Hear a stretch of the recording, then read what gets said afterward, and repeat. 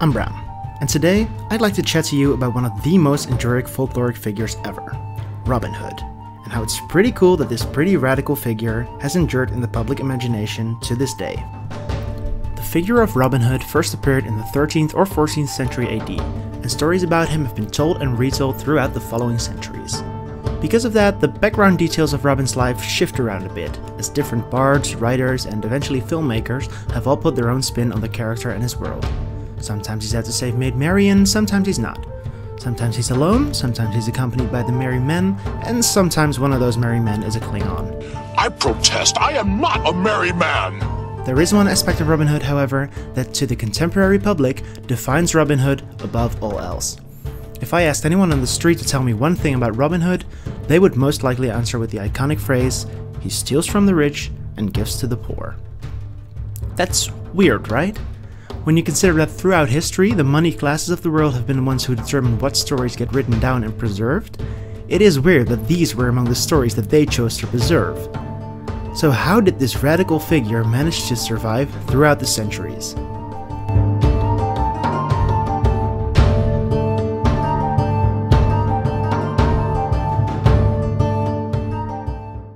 The image of Robin Hood as a champion of the poor standing against oppressive systems emerges fairly early in the character's life. You may know Robin Hood as the Earl of Locksley, unjustly stripped of his lands and titles, but none of that is present in his earliest portrayals. Originally, he was referred to as a yeoman. Yeoman? Yeoman. That term had different meanings throughout the Middle Ages, but it did always refer to a kind of commoner, not a member of nobility. The earliest surviving written stories also already depict him as being at odds with the unjust Sheriff of Nottingham, as well as against the institution of the church. In the first printed story from around 1500, Robin spends a lot of time helping a poor knight, and seems to imply that it is general policy to give money to poor travelers. In a 1592 text, his modus operandi of stealing from the rich and giving to the poor is first made explicit. It is told that he does not rob from farmers, peasants, and squires, and it even includes the following lines: "He was a good outlaw and did poor men much good." As you can probably imagine, a lot of scholars interpret these texts as representing a kind of peasant revolt against the exploitative feudal order. Others, however, argue that Robin also embodies a lot of classic medieval virtues, like generosity, piety, and courteousness, and his men are strictly obedient to him. These aspects of the story paint him in a much less subversive light, but in my humble opinion, they don't weigh up to the fact that he is still a champion of the poor, and an outlaw who opposes the most important power structures of the time. I also think it should be noted that these are the stories that are written down and preserved by the gentry, and are therefore likely to be less than perfect translations of the original folk stories. It says a lot that the watered-down, nobility-friendly version of the character still managed to read as subversive in so many ways, so I'm happy to count him as a people's champion against oppressive structures. In the end though, I'm not so much interested in how Robin Hood was originally meant, as much as I'm interested in the fact that the most subversive elements of his character are the ones that managed to survive most strongly into the modern era. Because whether or not his stories were originally meant as a critique of societal power structures, those in power certainly seem to have seen them as a threat throughout history, and have attempted to revise them to be more sympathetic towards them. In the early 16th century, we see the first instances of Robin Hood being a member of the gentry, most influentially in two plays that identify him as Robin, Earl of Huntingdon. Yeah, the Locksley thing came later. It is also in this century that Robin was first portrayed as loyal to King Richard I. He very quickly went from an anti-establishment champion of the poor to a figure who wasn't just sympathetic to the nobles in power, but one of them.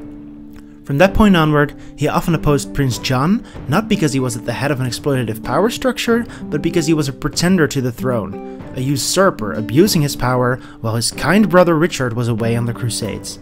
The system could no longer be read as inherently bad, it just needed better people at the top.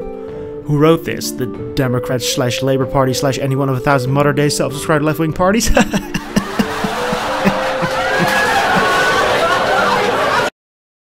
In the 18th century, however, a rediscovery of the original medieval Robin Hood took place.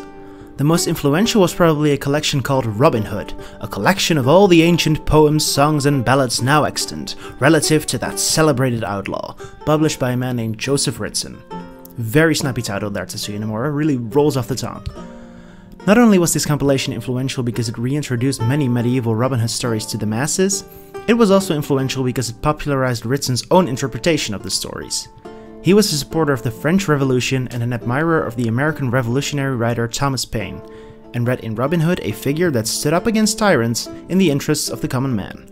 And when I say figure, I mean genuine historical figure, which he believed Robin Hood to be, but let's not get into those weeds. Ritson really popularized the foregrounding of the stealing from the rich to give to the poor. You could consider this revisionism to suit his own political ideals, but I happen to think that it's pretty much in line with what Robin Hood stories always represented. Because again, given that the Robin in these stories is already a version that's watered down by the aristocracy, I figure he was always a champion of the common people against unjust systems. Considering all this, it's kinda weird that genuinely leftist movements have not widely adopted Robin Hood as a symbol. There's this enduring and beloved story in our culture of a man who robs the rich to give to the poor, who redistributes the wealth, one may say, and for whom the general public already roots. Under capitalism, as under feudalism, we live in a system that allows an upper class to severely restrict the freedoms of an underclass and steal the fruits of their labor. Only this upper class doesn't justify itself by positing this hierarchy as divinely ordained, but by perpetuating the provably false myth that we live in a meritocracy, which means that those at the top automatically deserve to be there.